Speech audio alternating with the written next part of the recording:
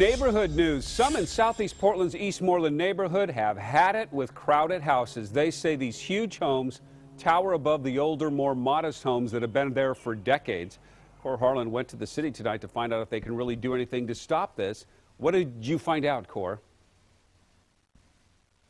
Jeff, we are at a brand new, beautiful 2,500 square foot home here in the heart of Southeast Portland's Eastmoreland neighborhood. A beautiful house, and it's for sale. Nice big porch here and everything. But some people who've lived along this street for decades say this house and others going up like it are too big for the neighborhood. They say developers are buying one house in cases, knocking it over, and putting two new houses in its place.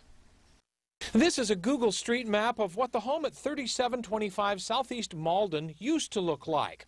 After the house sold, this is what it looks like now. Two big houses have replaced the one house that was there.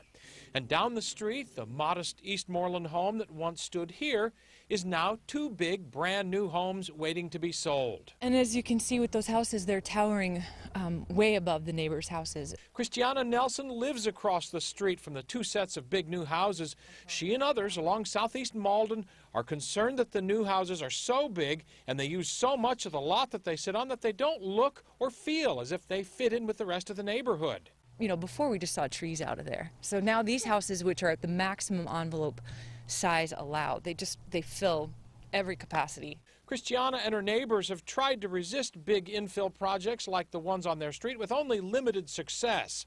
A Portland city planner told me this evening that zoning rules allow developers to build big houses on smaller lots if those lots were combined before zoning codes went into effect in the late 1970s.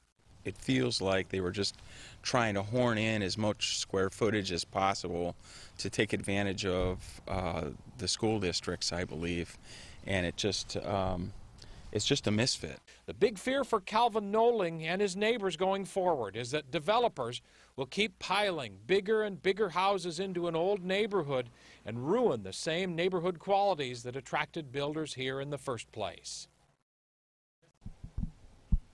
Now, while the folks that live here do have some objections to the scale of these houses, they do give the builder credit for actually meeting with them, responding to some of their concerns here. This house is 5 foot shorter than it would have been otherwise. The builder also made some changes here to window configurations on the side of the house to address a privacy concern next door here. All of that being said, Jeff and Kelly, neighbors here still think these houses are far too big for their neighborhood. Live in Southeast Portland, Kohr Harlan, KOIN Local 6. All right, Kohr. We'll